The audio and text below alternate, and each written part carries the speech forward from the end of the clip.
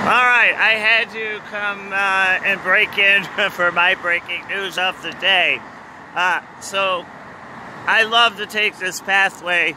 As you can see, I'm right here on Lakeshore Drive. And this section of it is broken up because of the roots of the trees planted along here. There's horns, and it's pretty crazy to be right on Lakeshore Drive.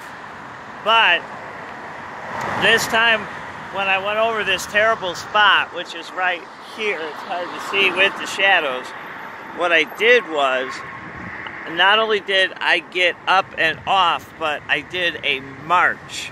You know, like where you're in succession.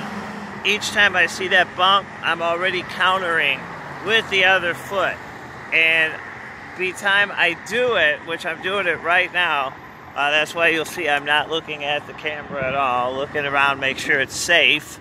But that's what I'm doing here. And I'm so light that I'm just kind of twisting and bending around these little spots, and then it's over. So there we are. How to ride a broken Segway. Now, as soon as the city comes and fixes this, I'll be really happy, because this is such a great trail because of what I talk about. But we'll save that for the tour. Oh, hey.